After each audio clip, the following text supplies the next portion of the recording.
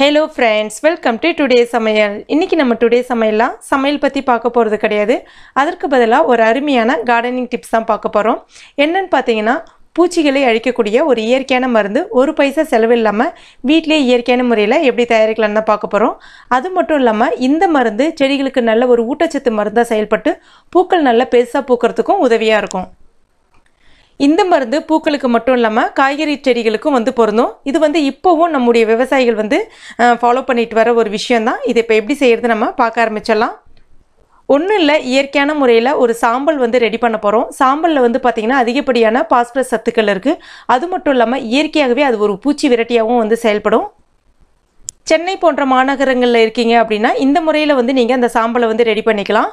இல்லை நீங்கள் கிராமப்புறங்களில் தான் இருக்கீங்க அப்படின்னா இப்போவும் நம்ம கிராமப்புறங்களில் அடுப்பு கறியெல்லாம் இருக்கும் இல்லையா, அந்த சாம்பலை நீங்கள் பயன்படுத்திக்கலாம். இல்லை வெளியில் இதே மெத்தடை நீங்கள் பயன்படுத்தி சாம்பலை ரெடி பண்ணிக்கலாம். நான் இன்றைக்கி அதற்கு ஒரு பழைய மண் பாத்திரம் ஒன்று எடுத்திருக்கேன். உங்ககிட்ட இந்த மாதிரி இல்லை அப்படின்னா வீட்டில் வேறு அதாவது உதாரணத்துக்கு சொல்லப்போனால் இரும்பு சட்டி இல்லைன்னா இரும்பு முறம் அந்த மாதிரி ஏதாவது இருந்ததுன்னா நீங்கள் பயன்படுத்திக்கலாம். இப்போ இதில் பார்த்திங்கன்னா தேவையில்லாத பேப்பர், அதுக்கப்புறமா தேங்காய் நார் கொஞ்சம் எடுத்திருக்கேன். தேங்காய் நாருக்கு நாங்கள் எங்கே போகிறதுன்னு பார்த்தீங்கன்னா தேங்காய் நம்ம கடைகளில் வாங்குகிறோம் இல்லையா, அதுலேருந்து நாரை நீங்கள் கொஞ்சம் கொஞ்சமாக சேர்த்து கூட நீங்கள் இந்த மாதிரி பயன்படுத்திக்கலாம்.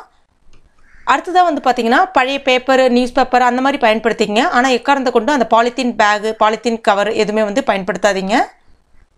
இல்லைனா வேப்பிலை, காய்ந்த வேப்பிலை இலைகள் இருந்தாலும் நீங்கள் பயன்படுத்திக்கலாம். அதில் இன்னும் அதிகமான ஊட்டச்சத்துக்கள் இருக்குது.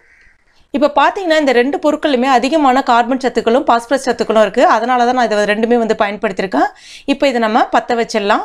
கொஞ்சம் நேரத்துலேயே அது எரிஞ்சிரும். எரிஞ்சிட்டு அதாவது சில சமயங்களில் பார்த்தீங்கன்னா அந்த தேங்காய் நார் கொஞ்சம் ஈரத்தன்மை இருந்தால் கொஞ்சம் புகைச்சலோடு எரிய ஆரம்பிக்கும். அப்படியே விட்டுடுங்க. புகஞ்சி அதுவாகவே என்ன ஆகும்னு பார்த்தீங்கன்னா உங்களுக்கு ஒரு மாதிரி சாம்பல் மாதிரி வர ஆரம்பிச்சிரும். இப்போ பாருங்கள் இந்த மாதிரி. இப்போ இந்த நெருப்பு நல்லா அணைய விட்டுருங்க. இப்போ நீங்கள் ஒரு காலையில் ரெடி பண்ணுறீங்கன்னா சாயந்தரம் போல் இது நீங்கள் செடிக்கு பயன்படுத்துகிற மாதிரி பார்த்துக்குங்க. நல்லா அணைய விட்டுருங்க. இப்போ பாருங்கள் நல்லா அணைஞ்சிடுச்சு. தண்ணிலாம் தெளித்து அணைய விடாதீங்க, அதுவாக தானாக அணையட்டும். இப்போ பாருங்கள் சாம்பல் ரெடி ஆகிடுச்சு. அவ்வளோதான். இது நம்ம ரெண்டு விதத்தில் பயன்படுத்திக்கலாம். மண்ணுக்கு நல்ல ஒரு உரமாகவும் பயன்படுத்தலாம். அதே சமயத்தில் செடிகளை தாக்கக்கூடிய அந்த பூச்சிகளை அழிக்கக்கூடிய ஒரு பூச்சி மருந்தாகவும் பயன்படுத்தலாம். இந்த பூச்சி மருந்து எதுக்கெல்லாம் பயன்படும் அப்படின்னு பார்த்தீங்கன்னா முக்கியமாக அந்த ஒட்டுண்ணின்னு சொல்லக்கூடிய அந்த வெள்ளைப்பூச்சி இருக்கு இல்லையா, அந்த பூச்சிகளை அழிக்கிறதுக்கு மிக சிறந்த மருந்துனே சொல்லலாம் இது. அதுக்கு அடுத்ததான் முக்கியமாக ரோஜா செடிகளுக்கு பார்த்தீங்கன்னா ரோஜா செடி மொட்டு வரும்போது சில சமயங்களில் கருகி போயிடும். அதுக்கு நல்ல ஒரு மருந்தாக இருக்கும். அப்புறம் ரோஜா செடியை சுற்றியும் பார்த்தீங்கன்னா ஒரு மாதிரி வெண்மை நிறமான பூச்சிகள் இருக்கும், இல்லைனா கருப்பு படிந்தாற் போல ஒரு பூச்சிகள் இருக்கும். அதை அழிக்கிறதுக்கு இது பயன்படும். அதுக்கப்புறம் மல்லி செடிகளுக்கு இது பயன்படும். மல்லி செடிகளில் பச்சை கலரில் ஒரு பூச்சி வரும், அதுக்கு இது பயன்படும். அப்புறம் எல்லா காய்கறி செடிகளுக்குமே இதை நீங்கள் பயன்படுத்தலாம். காய்கறிகள் நிறைய காய்க்கும். மொட்டுக்கள், ரோஜா மொட்டுக்கள் பார்த்தீங்கன்னா நல்ல பெருசாக பூக்கிறதுக்கு இந்த மருந்து நல்ல ஒரு உதவியாக இருக்கும். இப்போ நான் உதாரணத்துக்கு உங்களுக்கு ஒரு செடி ஒன்று காமிச்சிட்டு இருக்கேன். இப்போ பார்த்தீங்கன்னா இந்த செடியில் அந்த பூக்கள் நல்ல பெருசாக பூக்கும். நான் அந்த பூச்சி வைக்கிறது நல்லாவே எனக்கு தெரிஞ்சது. உங்களுக்கு காமிக்கணுன்றதுக்காகவே கொஞ்ச நாளைக்கு விட்டு வச்சிருந்தேன். இப்போ பாருங்கள் அதனுடைய பூக்களும் பூத்துச்சு, சின்ன சின்னதாக பூத்துருக்கு பாருங்கள். அந்த பூக்கள் பாருங்க விரியும் போதே ஒரு மாதிரி சுருண்டு இருக்கு பாருங்க. அதாவது ரோஜா மட்டும் எப்பயுமே ஒரு மாதிரி வட்ட வடிமா சுழலாக வரும், அழகா இருக்கும். இது உள்ளுக்கு சுருண்டு இருக்கிறதுனால கண்டிப்பா அதுல பூச்சிகள் தாக்கியிருக்குன்னே சொல்லலாம். முதல்ல நம்ம என்ன பண்ணணும்னா இந்த மாதிரி செடிகளுக்கு அங்கே ஃபஸ்ட்டு காய்ந்த இலைகள் இருக்கு இல்லையா, அதாவது ஒரு இலை பச்சையாக இருக்குன்னா நடுவில் திட்டா ஃபஸ்ட்டு கருப்பு நிறமாக மாற ஆரம்பிக்கும். அதுக்கப்புறம் முழுவதுமாக கருப்பாகவோ இல்லைனா பழுப்பு நிறமாகவோ மாற ஆரம்பிச்சிடும். அந்த மாதிரி செடி மாறுதுன்னா ஆரம்ப காலகட்டத்தில் நம்ம கவனித்து அந்த இலைகளை முதல்ல நம்ம கட் பண்ணி எடுத்துடணும். முக்கியமாக அந்த செடிகள் அந்த மாதிரி நிறம் மாறதுக்கு காரணம் என்னன்னு பார்த்தீங்கன்னா அதில் கால்சியம் குறைபாடு இருந்துச்சு. அந்த கால்சியம் குறைபாட்டை சரி செய்யறதுக்கு நம்ம முட்டை ஓடை பயன்படுத்தலாம். சில பேரால் முட்டை ஓடு பயன்படுத்த முடியல அப்படின்னு சொல்லியிருந்தீங்க. அவங்களுக்கு நான் ஒரு அருமையான டிப்ஸ் சொல்கிறேன். கண்டிப்பாக நெக்ஸ்ட் வீடியோவை நான் அது போடுறேன். இப்போ எல்லாத்தையும் கட் பண்ணிவிட்டு அதுக்கப்புறமா நம்ம வச்சுருந்தோம் இல்லையா அந்த சாம்பல், அதை நம்ம மேலே நல்லா தூவி விட்டுருங்க. அந்த காய்ந்த இலைகளை நீங்கள் வெளியில் போட்டுருங்க, தூரம் போட்டுருங்க. எக்கார்ந்த கொண்டும் அந்த செடிகளில் போடாதீங்க. இயற்கையாகவே அந்த இலைகள் காய்ந்து இருந்துச்சுன்னா அதை செடிகளுக்கு உரமாக போடலாம். ஆனால் இந்த மாதிரி பூச்சிப்பட்ட இலைகளை செடிகளுக்கு உரமாக போடக்கூடாது.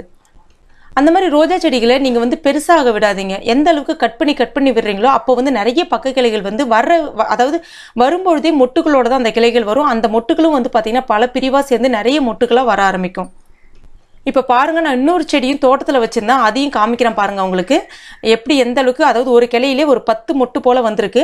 ஒன்று மட்டும் நல்லா பூத்துருக்கு, மற்றதெல்லாம் பார்த்தீங்கன்னா சின்ன சின்ன மொட்டுக்களாக இருக்கிற மாதிரி இருக்கு பாருங்க. பூச்சிகள் தாக்கிட்டு இருக்கு. இப்போ இதில் நம்ம அந்த உரத்தை, அதாவது நம்ம வச்சிருந்தோம் இல்லையா, அந்த சாம்பலை மேலே வந்து தூவி விட்டுருங்க. முக்கியமாக இதில் கவனிக்க வேண்டியது என்னன்னு பார்த்தீங்கன்னா, சாம்பல் தூவிட்டு 2 நாளைக்கு மேலே வந்து அந்த செடி மேலே வந்து தண்ணி எதுவுமே தெளிக்காதீங்க. அதாவது செடிகளுக்கு தண்ணி விடலாம், ஆனால் செடி மேலே வந்து தண்ணி எதுவுமே தெளிக்காதீங்க. அந்த சாம்பல் 2 நாளைக்கு அப்படியே இருக்கட்டும். அந்த மாதிரி பண்ணும்போது பூச்சிகள் எல்லாமே வந்து செத்துரும். அது மாதிரி இது வந்து நீங்கள் செடிகளுக்கு மேலோட்டமாக, அதாவது மண்ணை நோண்டி போடாமல் ஜஸ்ட் மேலே வந்து தூவி விட்ட மாதிரி கொஞ்சம் உரமாகவும் ஒரு கைப்பிடி அளவுக்கு போடலாம். பூ நல்லா பெருசு பெருசாக பூக்கும், காய் நல்லா காய்க்கும். எல்லா செடிகளுக்குமே இது வந்து பொருந்தும். இந்த மெத்தடை நீங்கள் பூச்சி வந்த பிறகு தான் பண்ணணும்னு கிடையாது, 10 நாளைக்கு ஒரு ட்ரிப் தாராளமாக பண்ணலாம். செடிகளுக்கு நல்ல ஒரு ஊட்டச்சத்தாக இருக்கும். இது வந்து ரொம்ப சிம்பிளான டிப்ஸ் தான், ஒரு பைசா கூட செலவு இல்லை. கண்டிப்பாக இதை நீங்கள் ட்ரை பண்ணி பாருங்கள், உண்மையிலே நல்ல ஒரு ரிசல்ட் கிடைக்கும். அதுக்கப்புறம் நிறைய பேர் கேட்டிருந்தீங்க, எங்கள் வீட்டில் எலி தொல்லை இருக்க என்ன பண்ணலாம் அப்படின்னு சொல்லிட்டு. இது கூடவே நீங்கள் கொஞ்சமாக மிளகாய் பொடி, இல்லைன்னா தனியாகவே தனி மிளகாய் பொடின்னு இருக்கு இல்லையா, அதை வந்து செடிகளுக்கு போடாதீங்க. செடிகளை சுற்றி அவுட்டரில், அதாவது தொட்டி உள்ளே போடாமல் தொட்டிக்கு வெளியில் நீங்கள் சுற்றி தூவி விடலாம். இல்லை தரையில் வச்சுருக்கீங்கன்னா அந்த இடத்த விட்டு கொஞ்சம் தூரத்தள்ளி நீங்கள் அந்த மிளகாய் பொடி போட்டிங்க அப்படின்னா எலி தொல்லை கண்டிப்பாக இருக்கவே இருக்காது. அப்புறம் எங்கள் வீட்டுக்கு ஒரு புது வரவு செடி வந்திருக்கு. இங்கே பாருங்கள், பார்க்கவே ரொம்ப அழகாக இருக்குது. கொஞ்சம் டிஃப்ரெண்ட்டாக இருந்துச்சு, இந்த கலர் பார்க்கவே ரொம்ப அருமையாக இருந்துச்சு. உங்களுக்கும் பிடிக்கும்னு நினைக்கிறேன். கண்டிப்பாக இந்த வீடியோ உங்களுக்கு பிடிச்சிருக்கும் நம்புறேன். பிடிச்சிருந்துச்சுன்னா மறக்காமல் லைக் பண்ணுங்கள். பயனுள்ளதாக இருந்துச்சுன்னா உங்கள் நண்பர்கள் மற்றும் ஃபேமிலி மெம்பர்ஸ் கூட ஷேர் பண்ணுங்கள். மேலும் இது போன்ற பயனுள்ள தகவல்களை உடனுக்குடன் தெரிஞ்சுக்கணும்னு விருப்பப்பட்டீங்கன்னா மறக்காமல் இந்த வீடியோக்கு கீழே இருக்கக்கூடிய ரெட் கலர் சப்ஸ்கிரைப் பட்டனை ப்ரெஸ் பண்ணிங்க. கூடவே மறக்காமல் அந்த பெல் நோட்டிஃபிகேஷன் சிம்பிளையும் ப்ரெஸ் பண்ணிங்க. அப்போ தான் நான் எந்த வீடியோ போட்டாலும் உங்களால் மிஸ் பண்ணாமல் உடனுக்குடன் பார்க்க முடியும். தேங்க்யூ.